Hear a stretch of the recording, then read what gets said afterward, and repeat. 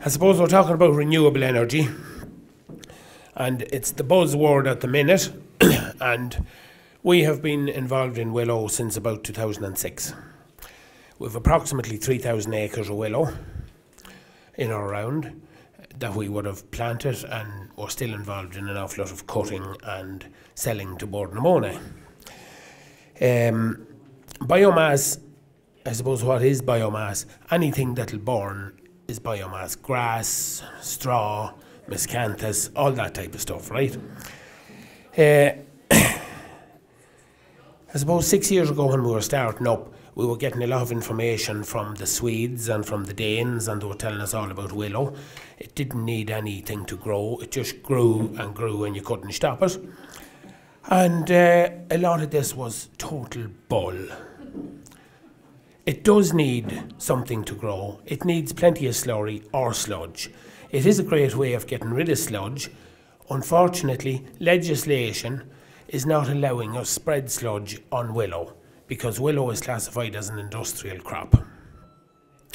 We need to change something. We need to change probably that willow is an industrial crop to an agricultural crop. It seems very silly, you know, we're never really going to be eating willow. But at the same time, the sludge is being spread on all the big grain fields of the country. So there is traces of sludge being found in the bread that's coming back in from the wheat.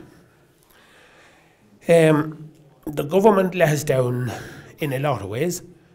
They didn't give us much support. There was a grant for planting willow at the start. That has gone. They were to fund machinery for cutting it, for processing it, for all this. Nothing was forthcoming. We spent an awful lot of money promoting willow and moving it all ahead, you know, to get it to a better place. At the minute, there's only one outlet for willow, and that's Moynalty. Moynalty are buying it very cheap. What they need to do is pay an extra €10 a tonne. An extra €10 a tonne would turn farmers inside out. It'd be a great return for them. If the use of sludge was permitted, the farmers would probably get another €5 a tonne for the use of sludge, which to be putting out about 20 tonne to the acre, which would be another €100 a year on top of their crop. But from all my experience in the whole thing, biomass, the last thing we should do with biomass is burn it. And that's what's been done with it at the minute. And I don't know if you agree with this or not. There's so much valuables in all of the wood chip, the straw, that we're missing out on. It's like the sticks in the fire. If I explain it like this, if you put a stick in the fire, right, it burns away and you see the flame and you have a lot of ashes left. What's in the ashes is no good. Whereas if we can take it out before it becomes ash, we can do something with it. And what I'm saying is, there's a great market opening up for a thing called bioethanol. Bioethanol is a type of replacement for petrol. It's been added to the petrol at the minute. 7% bioethanol is in all the petrol. That is going to increase over the next few years to 10%, to 15% and up to 20%. Now, a few years ago, we were looking at a plant in Kells. We'd be taking in about 120 tonnes of wood chip. We'd be burning it and producing 15 megawatts of electricity. But my thinking has changed on the whole thing now with all this new information. The right thing to do is have the 15 megawatt plant producing the electricity.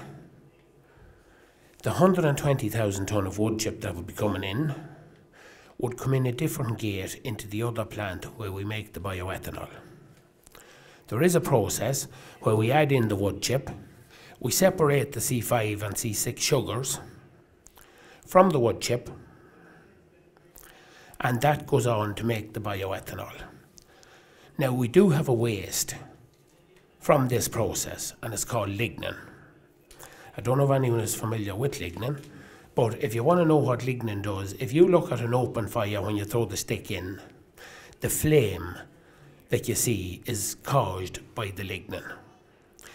The lignin that's left after producing the bioethanol is like a candle wax or a soap. It's liquidy and it sets. It'll be setting, and we intend putting it into a type of a sausage machine, and we're going to make things called pucks. They're, you know, the puck in the ice hockey. It's a disc. So we're going to chop them up and have them in pucks. That will be sold off to Bord na Móna then, or whoever wants it. And it's so flammable, it's like the box of fire lighters that you can buy in the supermarket. Once you put a match to them, they're away. It takes nothing to light them. So that's what I say, we're able to get 2 uses now out of the one feedstock, which would enable us to pay more for the willow in the first place. Now, we're not only held to willow, we can use grass. We can do the very same thing with grass, and we can do the very same thing with straw. At the moment, we're in the process of doing a deal with a company for 300,000 tonne of straw.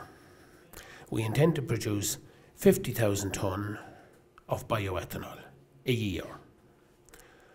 And we hope that that is going to be in Ireland, depending on planning permissions. Unfortunately, other countries are offering us such deals to move with this technology. We just don't know where we are at the minute. There's nobody offering anything here. If you're doing anything in Ireland, you're very much on your own. And we have found that out at a huge cost. I suppose after that then, when we get into the bioethanol stages, bioethanol is used by all the pharmaceutical companies in Ireland.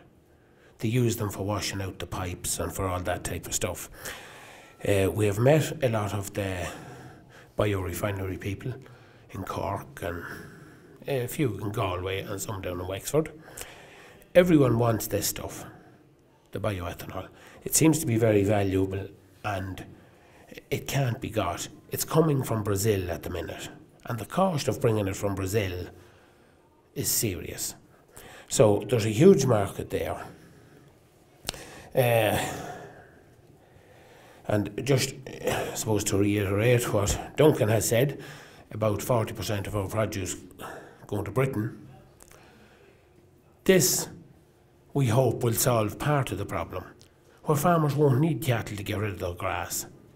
They'll be able to just cut it and send it into this factory that'll process it and produce bioethanol, and hopefully cause a scarcity so as the cattle prices will rise and the milk prices will rise. I haven't very much to say about anything else, I don't think. If we get into the bioethanol, then we're into biochemicals, we're into butane, we're into an awful lot of stuff. You know, like, this stuff can be refined, you know, it's well fit to run aircrafts on it. So we could be becoming a producer of fuel more than agricultural products. Look, it's just something, in my view, that's what's going to happen. And there's an awful lot of people out there with money at the minute who want to invest in this type of technology. We, I suppose, got in at the beginning, and we got a licence for Ireland and the UK, and for any other country that we can get into. We have 7 different countries talking to us at the minute. So there's huge interest in it. If it works, it'll work very well. If it doesn't work, I'm in a lot of trouble. But look, that's the way it's going. The straw, there's a huge amount of straw that there's no use for at the minute, because the mushroom people have all changed to this kind of a gel substance that they're able to grow the mushrooms from.